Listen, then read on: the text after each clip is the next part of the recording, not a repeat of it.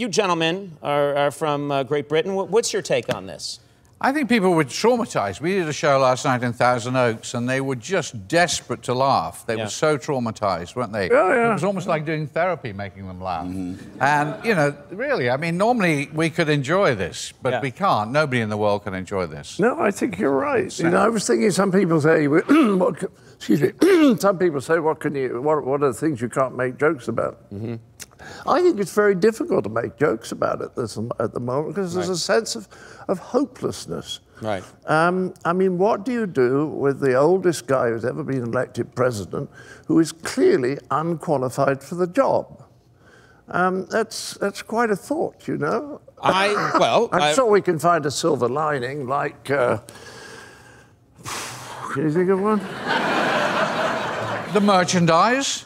The merchandise? Yeah. He's going to have great merchandise. And he's going to have an interesting cabinet. I was watching CNN yesterday, you know, and he's going to have Christie, he's going to have Giuliani, he's going to have Newt Gingrich. Right. He's trying to get O.J. Simpson.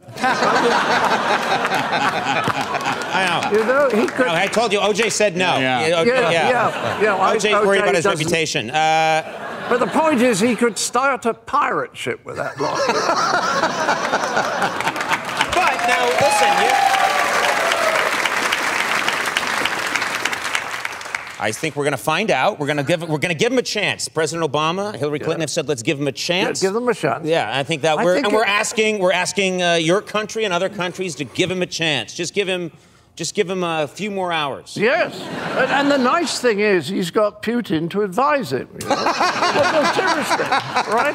Because he uses the old KGB. I mean, Putin, after all, you know, he's probably a very nice chap and kind to his children and all that kind of thing. But he was head of the KGB. Yes, yeah. One of the most fearsome intelligence units of all time. And the KGB had a very, very simple principle. I don't know if you know this.